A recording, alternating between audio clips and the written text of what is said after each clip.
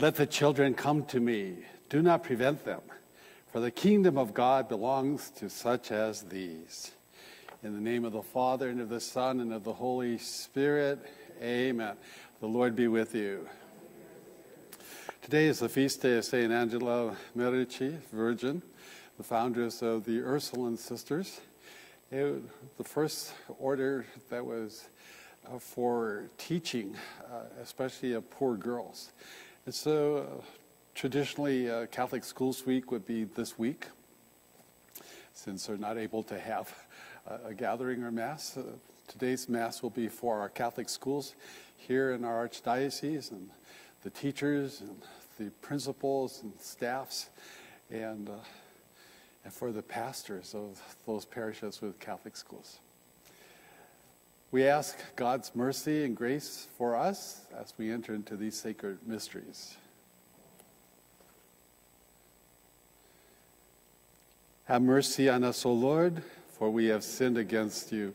Show us, O Lord, your mercy, and grant us your salvation. May Almighty God have mercy on us, forgive us our sins, and bring us to everlasting life. Amen. Let us pray.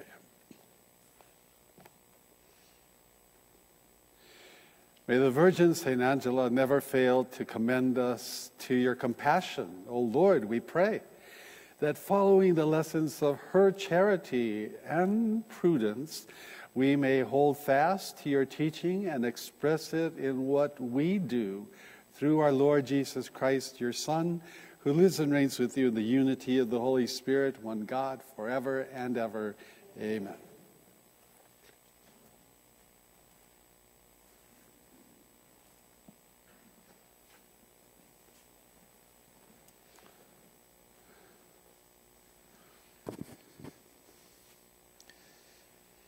A reading from the letter to the Hebrews. Every priest stands daily at his ministry, offering frequently those same sacrifices that can never take away sins. But this one offered one sacrifice for sins, and took his seat forever at the right hand of God. Now he waits until his enemies are made his footstool. For by one offering he has made perfect forever those who are being consecrated. The Holy Spirit also testifies to us, for after saying, "This is the covenant I will establish with them after those days, says the Lord. I will put my laws in their hearts, and I will write them upon their minds." He also says, "Their sins and their evil-doing I will remember no more. Where there is forgiveness of these, there is no longer offering for sin."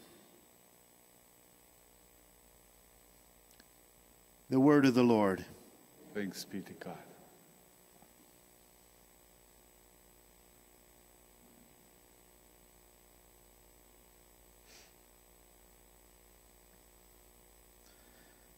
You are a priest forever in the line of Melchizedek. You are a priest forever in the line of Melchizedek. The Lord said to my Lord, "Sit at my right hand till I make your enemies your footstool." You are a priest forever in the line of Melchizedek. The scepter of your power the Lord will stretch forth from Zion. Rule in the midst of your enemies. You are a priest forever in the line of Melchizedek.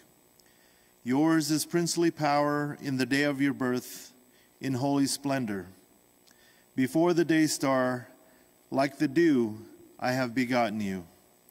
You are a priest forever in the line of Melchizedek. The Lord has sworn, and he will not repent. You are a priest forever, according to the order of Melchizedek. You are a priest forever on the line of Melchizedek.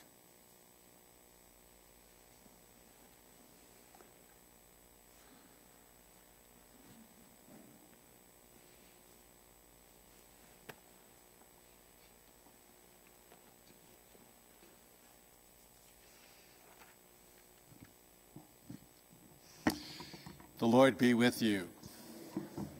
A reading from the Holy Gospel according to Mark.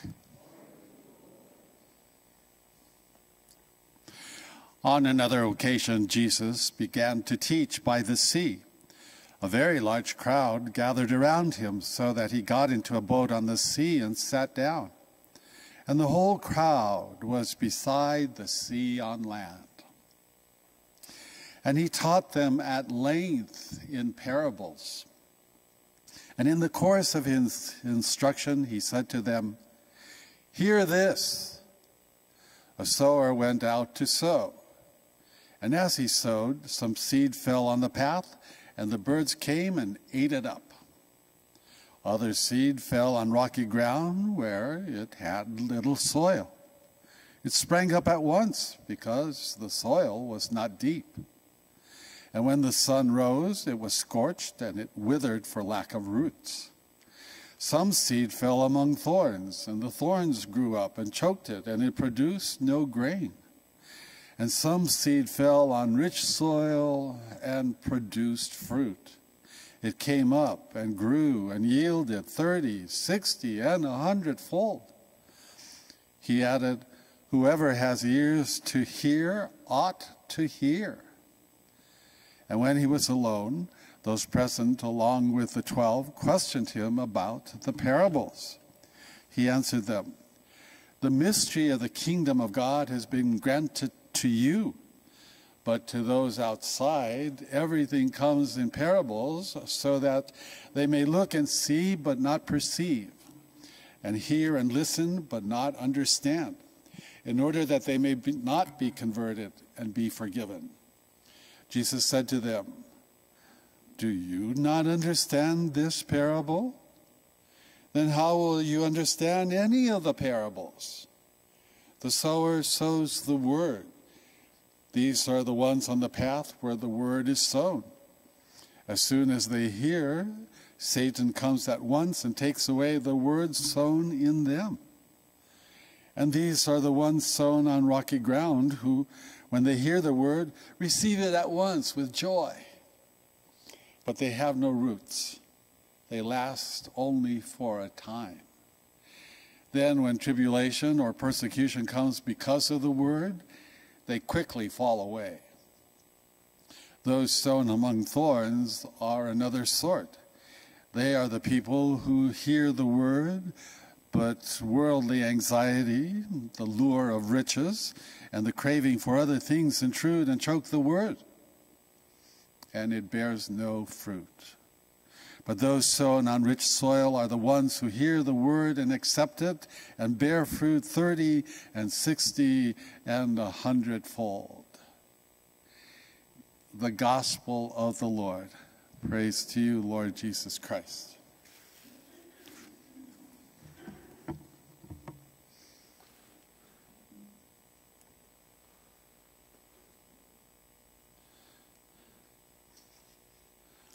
As I mentioned at the beginning, today's the feast day of St. Angela Merici, and I'd like to read from her spiritual testament, because it's such a beautiful reflection that she wrote regarding education. And as I mentioned, this would be typically the week where Catholic Schools Week would be celebrated. So she's addressing her sisters, the Ursulines. "Mothers and sisters most dear to me in Christ, in the first place, strive with all your power and zeal to be open. With the help of God, try to receive such good counsel that, led solely by the love of God and an eagerness to save souls, you may fulfill your charge. Only if the responsibilities committed to you are rooted firmly in this twofold charity will they bear beneficial and saving fruit. As our Savior says, a good tree is not able to produce bad fruit." He says a good tree, that is, a good heart, as well as a soul inflamed with charity, can do nothing but good and holy works. For this reason, St. Augustine said, "Love and do what you will." Namely, possess love and charity, and then do what you will. It is as if he had said, charity is not able to sin. I also beg you to be concerned about every one of your daughters. That means the children entrusted to their care, their students. Bear them, so to speak, engraved upon your heart, not merely their names, but their conditions and states, whatever they may be. This will not be difficult for you if you embrace them with a living love. Mothers of children, even if they have 1,000, carry each and every one fixed in their hearts, and because of the strength of their love, they do not forget any of them. Now, my mother had 6 children, and sometimes she would forget our names. ¿Tú cómo te llamas? Or she, Gilbert, Luella, Lambert, Valerie. Mom, my name is Lambert. In fact, it seems that the more children they have, the more their love and care for each one is increased. Surely those who are mothers in spirit can and must act all the more in the same way, because spiritual love is more powerful than the love that comes from a blood relationship. Therefore, mothers most dear to me, if you love these your daughters with a living and unaffected charity, it will be impossible for you not to have each and every one of them engraved upon your memory and in your mind. I beg you again, strive to draw them by love, modesty, charity, and not by pride and harshness. Be sincerely kind to everyone according to the words of our Lord. Learn of me, for I am meek and humble of heart.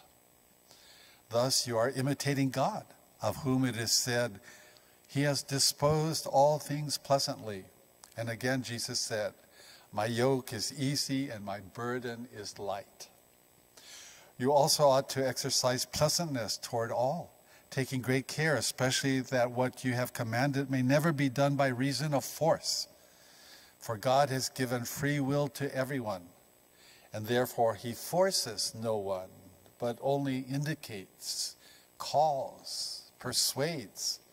Sometimes, however, something will have to be done with a stronger command, yet in a suitable manner and according to the state and necessities of individuals. But then also, we should be impelled only by charity and zeal for souls.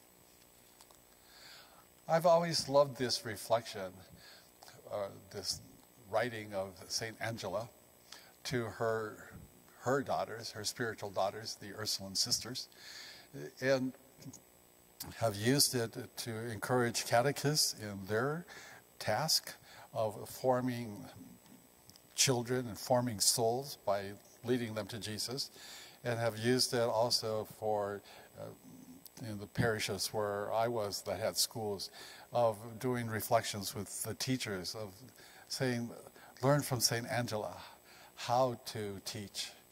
It's not just the matter of what you teach, but it's also the how of doing, as she says, with great charity. A lesson for all of us, because we all teach by our example, and we're all students as well. And we know that we love it when somebody teaches us with kindness. Let us pray.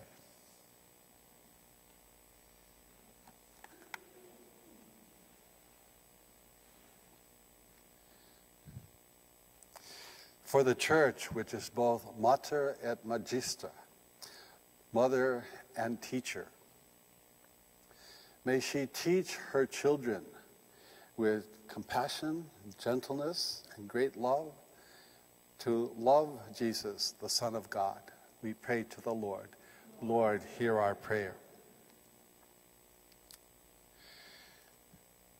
We pray for our elected leaders, especially our state legislators in session now in Santa Fe, that divine wisdom may be given to them to do the work that is entrusted to them for the good of the people of the state of New Mexico. We pray to the Lord. Lord, hear our prayer. And for our elected leaders in Washington and Congress, and for our new president, that they too may make wise decisions that are prudent filled with justice, and help promote the common good for all. We pray to the Lord. Lord, hear our prayer. For the Catholic schools of the Archdiocese of Santa Fe, for the administrations, for the teachers, the students, the parents of the students, the staffs, keeping the schools operating,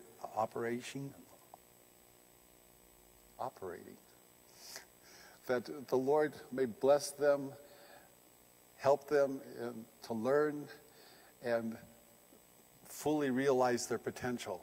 We pray to the Lord. Lord, hear our prayer. For all teachers, those in our public schools as well, that soon, following good safety protocols, that the schools may be opened and the students may return to the classrooms, and students and teachers be kept safe. We pray to the Lord. Lord, hear our prayer.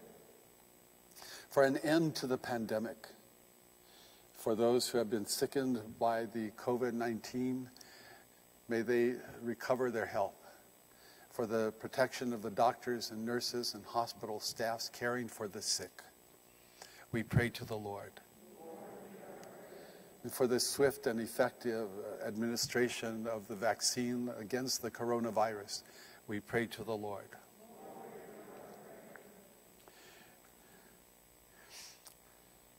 And for all who have died, especially those who have died because of the coronavirus, and for those who will die today, and for the thousands more who will die tomorrow and the near future. May they have a holy death, and may their families quickly be consoled. We pray to the Lord. Loving God, hear our prayers and grant us the gifts of grace that we need to be able to serve you with love and generosity, as did Saint Angela and her sisters. We ask this through Christ our Lord. Amen.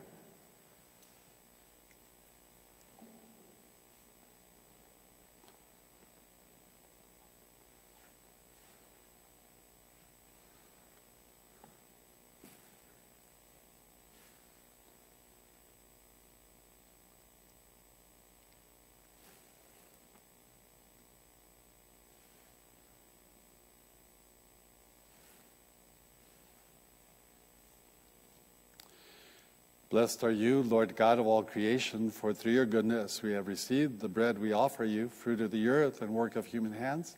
It will become for us the bread of life. Blessed be God forever.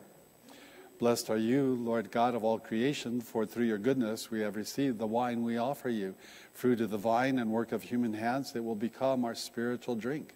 Blessed be God forever.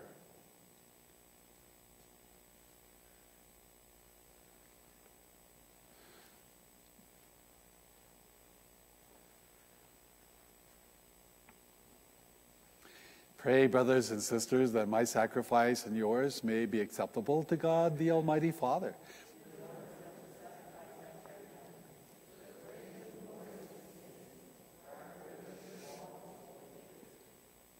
May the oblation made by your consecrated people in commemoration of Blessed Angela Merici be acceptable to you, we pray, O Lord, and grant that by participation in this mystery we may reflect the pattern of your love through Christ our Lord. Amen. The Lord be with you. Lift up your hearts. Let us give thanks to the Lord our God.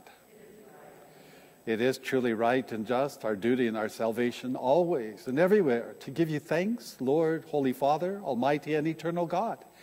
For in the saints who consecrated themselves to Christ for the sake of the kingdom of heaven, it is right to celebrate the wonders of your providence, by which you call human nature back to its original holiness and bring it to experience on this earth the gifts you promised in the new world to come. And so, with all the angels and saints, we praise you as without end we acclaim. Holy, holy, holy Lord, God of hosts, heaven and earth are full of your glory. Hosanna in the highest. Blessed is he who comes in the name of the Lord. Hosanna in the highest. You are indeed holy, O Lord, the fount of all holiness. Make holy, therefore, these gifts, we pray, by sending down your Spirit upon them like the dewfall, so that they may become for us the body and blood of our Lord Jesus Christ. At the time he was betrayed and entered willingly into his passion, he took bread and, giving thanks, broke it and gave it to his disciples, saying, "Take this, all of you, and eat of it, for this is my body which will be given up for you."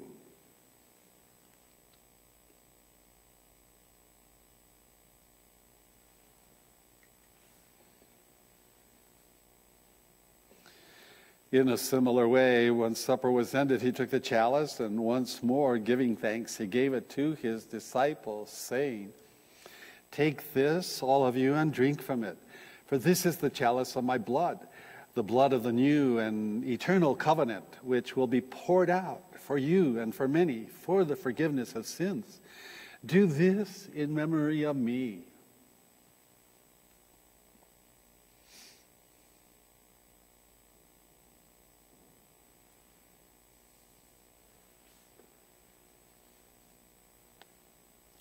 The mystery of faith. We proclaim your death, O Lord, and profess your resurrection until you come again. Therefore, as we celebrate the memorial of his death and resurrection, we offer you, Lord, the bread of life and the chalice of salvation, giving thanks that you have held us worthy to be in your presence and minister to you. Humbly we pray that, partaking of the body and blood of Christ, we may be gathered into one by the Holy Spirit.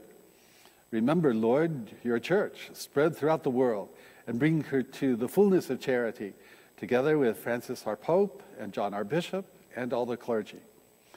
Remember also our brothers and sisters who have fallen asleep in the hope of the resurrection, and all who have died in your mercy. Welcome them into the light of your face. Have mercy on us all, we pray, that with the Blessed Virgin Mary, Mother of God, with blessed Joseph, her spouse, with the blessed apostles and all the saints who have pleased you throughout the ages, we may merit to be co-heirs to eternal life and may praise and glorify you through your Son, Jesus Christ. Through him and with him and in him, O God, Almighty Father, in the unity of the Holy Spirit, all glory and honor is yours forever and ever. Amen. At the Savior's command, informed by divine teaching, we dare to say, Our Father, who art in heaven, hallowed be thy name. Thy kingdom come, thy will be done on earth as it is in heaven. Give us this day our daily bread, and forgive us our trespasses, as we forgive those who trespass against us. And lead us not into temptation, but deliver us from evil. Deliver us, Lord, we pray, from every evil. Graciously grant peace in our days, that by the help of your mercy we may be always free from sin and safe from all distress, as we await the blessed hope and the coming of our Savior, Jesus Christ. For the kingdom, the power, and the glory are yours now and forever. Lord Jesus Christ, who said to your apostles, Peace I leave you, my peace I give you. Look not on our sins, but on the faith of your church, and graciously grant her peace and unity in accordance with your will, who live and reign forever and ever. Amen. The peace of the Lord be with you always. With a bow, let us offer a sign of peace. Lamb of God, you take away the sins of the world, have mercy on us. Lamb of God, you take away the sins of the world, have mercy on us. Lamb of God, you take away the sins of the world, grant us peace.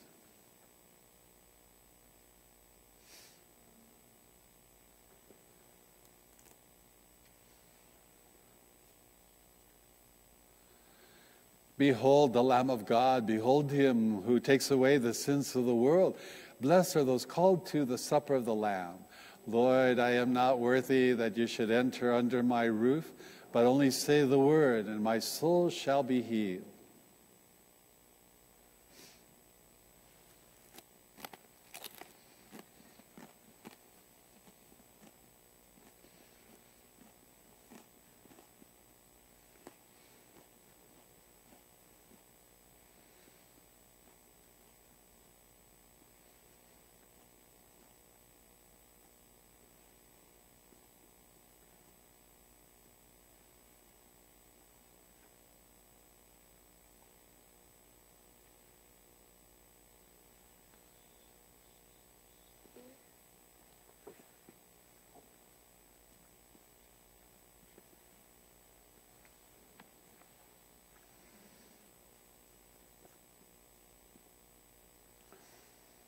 Unless you turn and become like children, you will not enter the kingdom of heaven, says the Lord.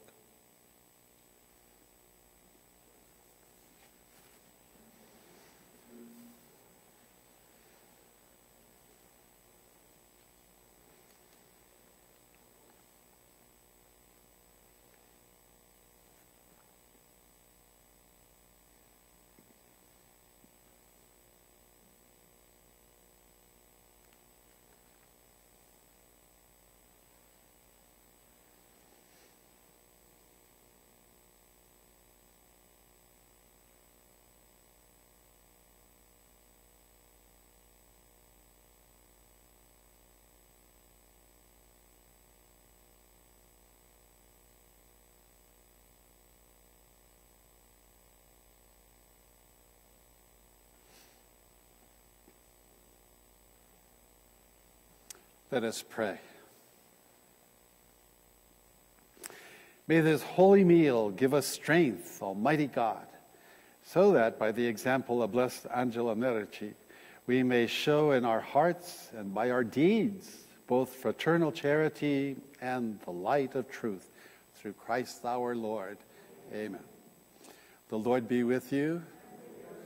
May Almighty God bless you, the Father and the Son and the Holy Spirit. Go in peace, glorifying the Lord by your life. Thanks be to God.